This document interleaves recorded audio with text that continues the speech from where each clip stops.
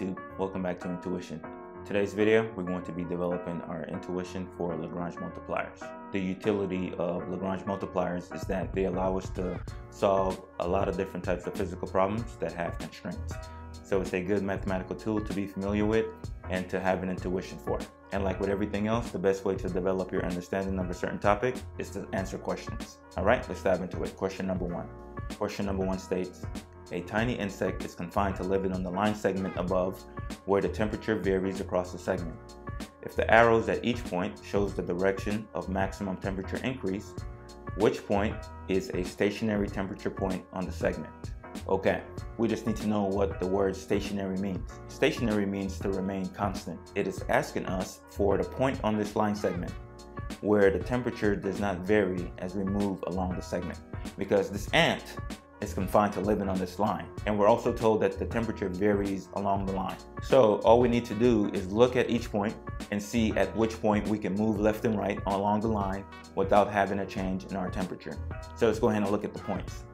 So if you look at point D, you have the arrow pointing down and to the left. It points down and it points to the left, which means that if the ant moves over to the left from point D, there's going to be an increase in temperature. So that will not be a stationary point because the temperature would change if we move left or right of that point.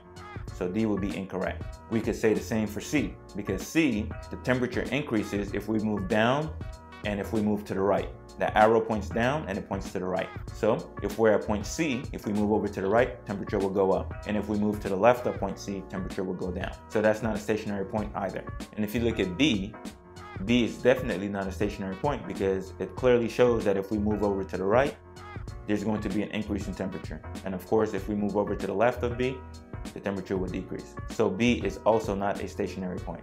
So the correct answer has to be answer choice A, right? And of course, if you take a look at A, the arrow points directly down. It points directly away from the line of confinement. If we are at point A, the only way to get a temperature change is to move down or up. But remember, the ant is not allowed to move down or up. It is confined to living on the line. So the ant can only move left or right. And if you're at point A, if you move left or right, the temperature doesn't change because the temperature change only occurs if you move directly down or directly up. So point A is definitely the correct answer. So when it comes to Lagrange multiplier, you're usually trying to find a stationary point of some function. Usually we're trying to find the stationary point of some function t, given the fact that we are confined to some region or to some curve. The region or the curve that we're confined to is going to be given by some function g. On the curve that the ant is confined to living on, we're going to require that g be a constant, and usually we choose the constant 0. So the function g equals 0 as long as we are on the curve. And just like in the last problem, to find the stationary points, all we needed to do was find the points where the change in temperature, or also called the temperature gradient, points directly away from the curve that we're confined to. That's basically the heart of the concept of Lagrange multiplier, because we have a function g that is a constant on the region that we're confined to, which means that the function g does not change as long as we move along the curve that we're confined to living on. But if we move off that curve, we're going to get a change in g. So the gradient of g points directly away from the curve that we're confined to, which is perfect because that's exactly what we want our temperature gradient to do. We want our temperature gradient to point directly away from the curve at a specific point. And if the temperature gradient does that, then that point is a stationary point. So as long as the gradient of t is directly proportional to the gradient of g, we are at a stationary point. That symbol here, that upside down V, is called del. Del allows you to point in the direction of temperature increase. So del of t is going to be directly proportional to del of g. And the proportionality constant we call lambda. And lambda is what we call our Lagrange multiplier. So let's move on to a harder problem. Okay, problem number 2 states, an ant is confined to living on a curve defined by x squared plus y squared equals 4. If the temperature on the entire plane is defined by t of xy equals 2xy squared plus x squared, at what points on the curve does the ant experience stationary temperature? Given that we've already gone over the concept of how to find stationary points, we already know what to do, right? So let's go ahead and solve this problem. The temperature along the entire xy plane is given by 2xy squared plus x squared. Now what we need to do is find our function g. The region of confinement was the function x squared plus y squared equals 4. Therefore, x squared plus y squared minus 4 has to be equal to 0. Therefore, our function g of xy is equal to x squared plus y squared minus 4.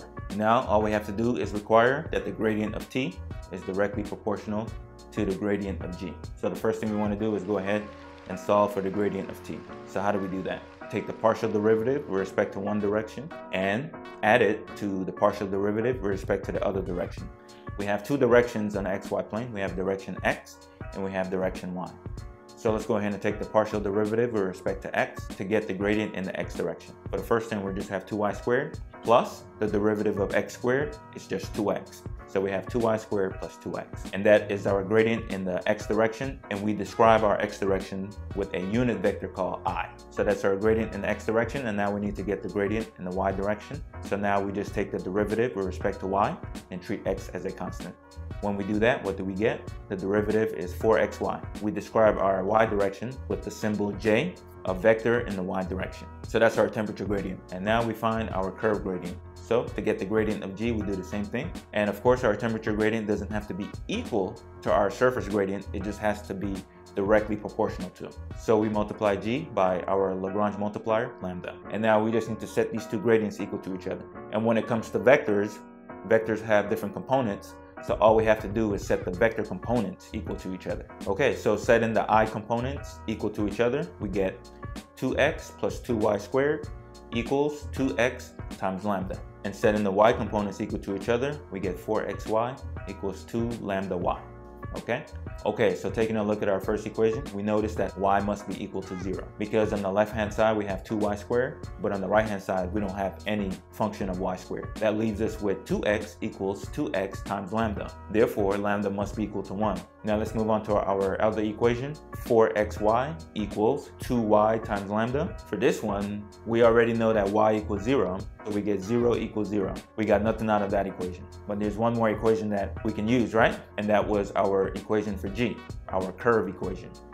So g was x squared plus y squared minus 4 equals 0. We've just shown that y equals 0. And if y equals 0, we have x squared minus 4 equals 0. And therefore, x squared equals 4. And taking the square root of both sides, we get x equals plus or minus 2. Perfect. So we have found our stationary points. We have x equals plus or minus 2. And we know that y equals 0. And when you look at our answer choice, the correct answer would be answer choice C, minus 2, 0, and 2, 0.